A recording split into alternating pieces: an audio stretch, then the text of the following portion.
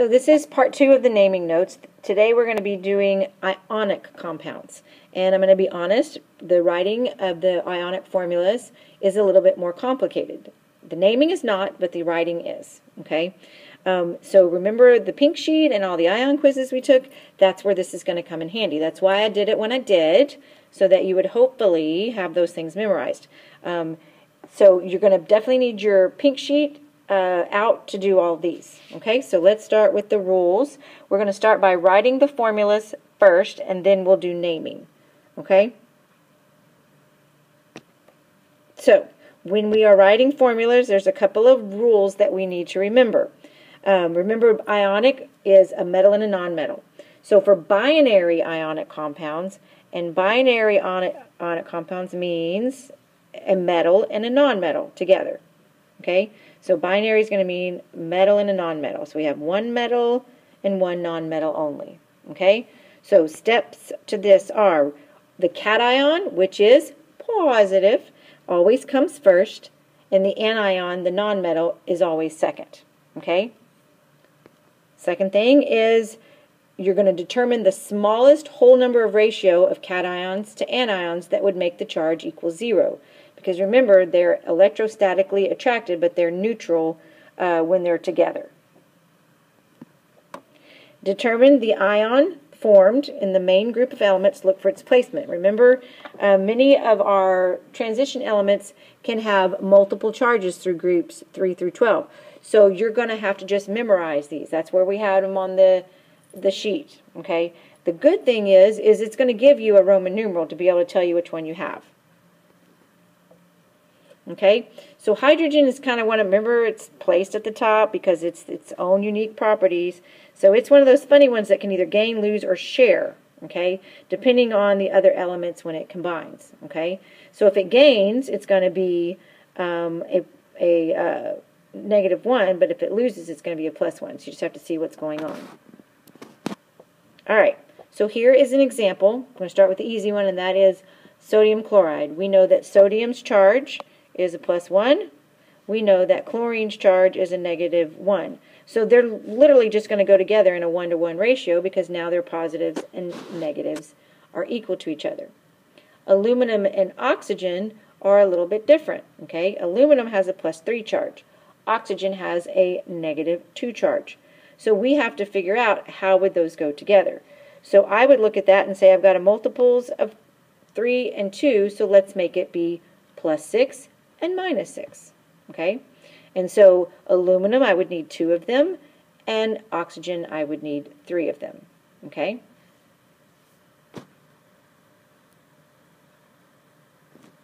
So let's practice this, okay? So we're going to start with magnesium and phosphide. So while we're getting started, it's best to write the charges down, and then you can look at them. Later on, you'll be able to just look at charges and figure out what they go together. You don't have to write them separately. But for now, let's write them separately. And I'm just going to randomly pick some of these. I'm not going to do all of them. So magnesium is a group 2 metal. And so its charge, or its ion, is a 2+. Okay? Phosphide is in group 15. It needs 3 valence electrons. And so it's going to take 3. So it's going to have a -3. So in order to put those together so that it's electrically neutral, I'm going to need to have a total charge of a +6 and a -6. Okay, so that means I'm going to need 3 magnesium and 2 phosphorus. Okay, let's look at iron 2 bromide. So iron 2, this is telling us, it's not telling me that I have 2 iron, it's telling me that my iron is a +2 charge. Remember when you did the ion quizzes, you had to put the charge that had the Roman numeral. So iron is a +2, and then bromine is a group 17 halogen, so it's going to be a negative. Okay? And so in order to get that to bond to be electrically neutral, I need my negatives to equal my positives, so I'm going to need 2 bromine to go with 1 iron. So my formula would be FeBr2.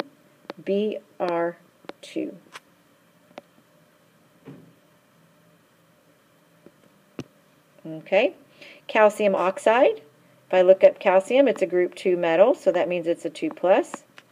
Oxide is in group 16. It needs 2 electrons. It forms a negative 2. So they are already electrically neutral, so I'm going to just say CaO because their charges already bounce. Okay?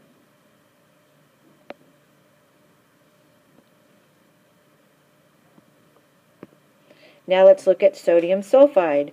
Sodium, group 1 metal, so it is a +1. Sulfide is a minus, or 2 minus. I did that backwards a while ago, sorry. So if you look at that, I have 1 plus and I have 2 minus. So I'm going to need 2 sodium to equal up the opposite charge of sulfide. So it would be Na2S. Okay? I'm going to skip down here to lead 4 nitride. Lead 4, that means that my lead has a +4. Nitride is in group 15. It will take in 3 valence electrons, so it's a 3 minus. Okay? So what would I do there is I would do a multiple of 4 and 3, which is 12, because I want each side to be a 12 plus and a 12 minus. So I'm going to say Pb3 nitrogen 4. Okay? So what I would like you to do here is I would like you to pause the video and see if you can't get the rest of these.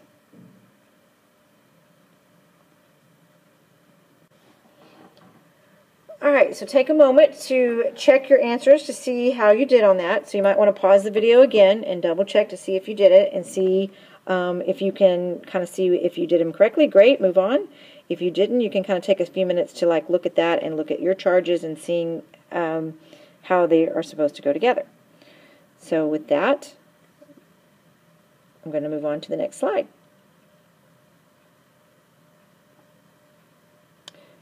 So the rules for writing what's called ternary ionic compounds, and ternary means that there's more than 2 things. It means we're going to include those polyatomics, okay? And that is something that is imperative that you're going to know, okay? You're going to have to just memorize them. If you didn't, I know you memorized them for the quizzes, but I also know that you memorize and forget. The better you know these things, the easier your life will be in here. If you're constantly having to look up that the charge of a sulfate is SO4 and a 2 minus, then it's going to make your life more difficult. So let's just get them memorized, okay? If you recall from our bonding unit, polyatomic ions are bonded together, okay? So they are covalently bonded, but they have a charge. So they're going to act like an ion. Okay, so same rules as before. We're going to write the cation first and the anion second. Okay, so then we're going to determine that smallest number of hole ratio just like we did before. So in this case, we have sodium phosphate right here. And so we want to see sodium has a +1 charge, phosphate has a -3. So it takes 3 sodium to go with 1 phosphate. Okay, and the next one, I have ammonium sulfide. Okay. And ammonium is an NH4 +1, and sulfide is a -2. It's going to take 2 of these to go with 1 of the sulfide. So when I have a polyatomic ion and I need more than 1 of them, I put these parentheses around and I put the subscript outside of it. So that means that I have 2 of these entire covalently bonded polyatomic ions. Okay. On our pink sheet we put brackets, and I told you don't have to write the brackets because that was just to let you know that the whole thing has the charge. But when you're putting it in a formula, okay, you have to put it only the parentheses if you have more than 1. So let's do a couple of examples and see if it helps you out a little bit.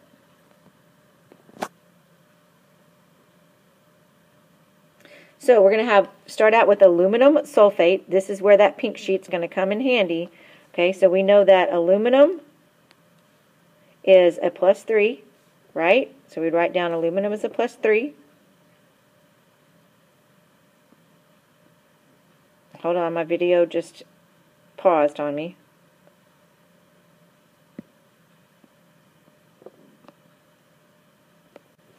Okay, I think we're back. So we have aluminum is a +3.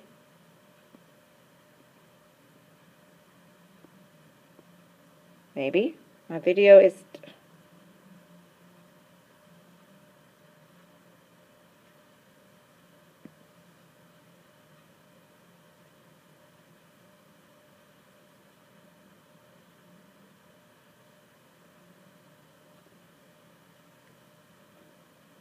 All right, sorry about the technical delay.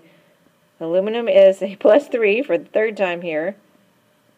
And then we know that sulfate is a SO4 with a 2-. So same thing, we're going to look at those charges and we're going to realize I got a +3 and a -2. So I'm going to need a multiple of 6. So I need aluminum to be +6, so I'm going to use 2 of them.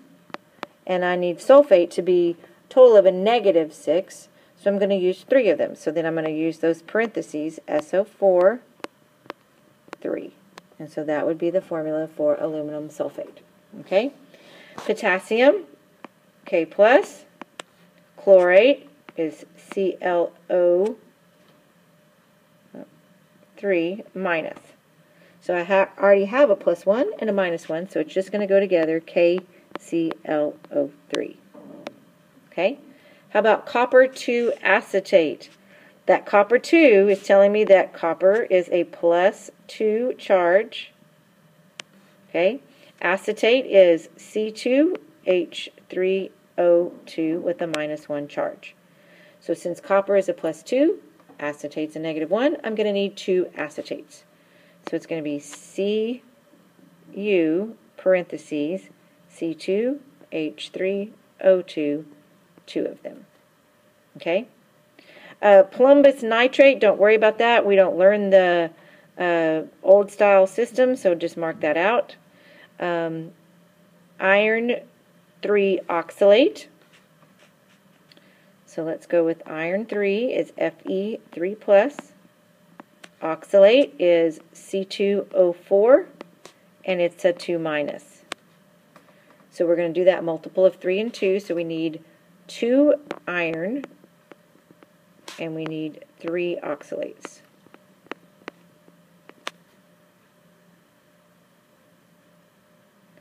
All right, let's do one more. Let's do, and then I'm going to have you fill in the rest like we did on the last one. So 10, 2+, because it's 10(2). Hypochlorite was ClO-. So I'm going to need 2 hypochlorites to go with 110(2). Okay? So pause the video again and try to do the rest of those. Okay, so check your answers and see how you did. This would be a good time to pause it so you'd have time to check it. Actually, I'm going to stop the video here because the worksheet that you have for this naming ionic and writing formulas, on one side you have naming and on the other side you have writing formulas. So what I would like you to do is today, I want you to just practice writing the formulas because quite frankly it's the hardest part. So we're going to end the video lesson here and then we'll pick up tomorrow with how to name them, which I promise you is a little bit easier than writing the formulas. Okay?